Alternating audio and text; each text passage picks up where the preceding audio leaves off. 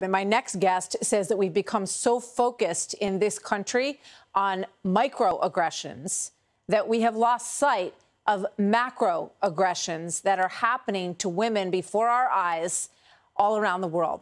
Ayaan Hirsi is a human rights activist, Hoover Institution Fellow, and author of Heretic, Why Islam Needs a Reformation Now. She is founder of the AHA Foundation that believes in liberty for all. Ayaan, thank you very much for being here. You know, you point out that there's a lot of hypocrisies embedded in the way that we are handling all of this, the way that we're treating these people. You point out the LGBTQ flag that was flown at the U.S. Embassy in Kabul just a short time ago. I remember covering that story, you know, that flag was sort of a symbol for this State Department of what they care about. And now you think that, that there's a real double edge here.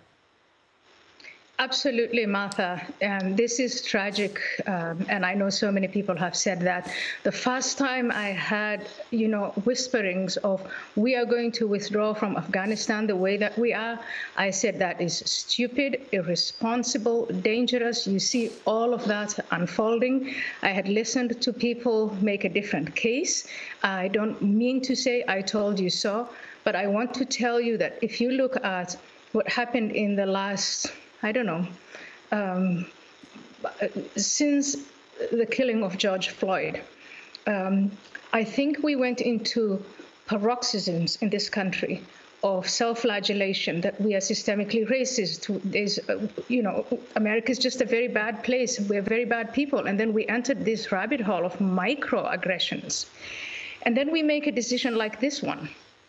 And it's one of a macroaggression. The Taliban mean business. They are really cruel people. They are bad people with a terrible ideology. And we're not prepared for it because our Navy's been told to read Ibram X. Kendi's How to Be an Anti-Racist.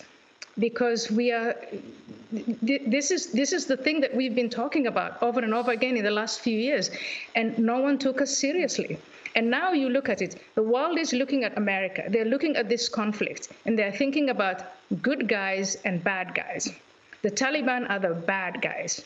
You look at the White House, and what do you think? Tweedledee and Tweedledum. It is incompetence taken to cartoonish levels. I just watched that press conference with Jake Sullivan. One contradiction after the other, one lie after the other. For heaven's sake, they don't even know how to lie anymore. You know, I want to put up on the screen a picture that we have of, I believe it's a U.S. Marine. It's an American service member holding a baby. And I'm also thinking about what Lara Logan was saying about the groundswell in this country, because there are amazing things going on behind the scenes. You have all of these organizations that are working on their own to try to get people out because the State Department was not able to get these people the paperwork they needed and to get it done in an expeditious way. So you've got charities, you've got Catholic charities, you've got all kinds of organizations across the country. You've got senators on Capitol Hill who are working on their own organizations with trying to get people out. So there is an underlying very strong good heart in this country that is really feeling the pain of these people and responding to it in an enormous way. And yet there's this sort of disconnect of what we're hearing at these podiums.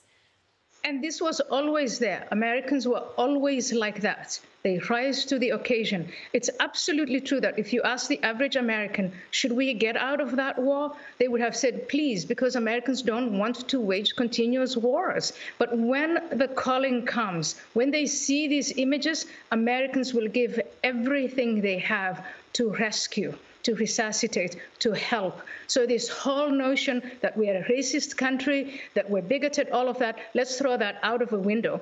What is true and what is really alarming is that the people who run our business, the people we elected to run our government, are totally incompetent.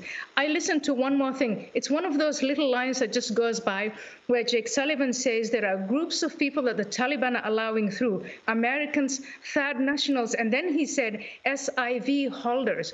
The Taliban look at the civ holders. These are the people they think of as treasoners who worked with Americans. They are not going to let them through their checkpoints. Are you kidding me? Who does he think we are?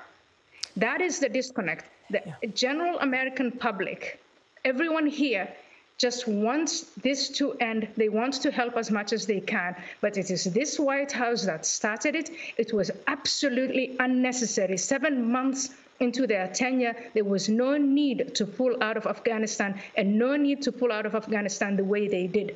And that is a stain on them. Shame on them. Ayaan, thank you. Always good to see you. Good to have you here. Ayaan Hirsi Ali. I encourage everybody to read the piece that she wrote and the book as well. Thank you, Ayaan. We'll see you soon. Thank you, Martha. Hey, Sean Hannity here. Hey, click here to subscribe to Fox News YouTube page and catch our hottest interviews and most compelling analysis. You will not get it anywhere else.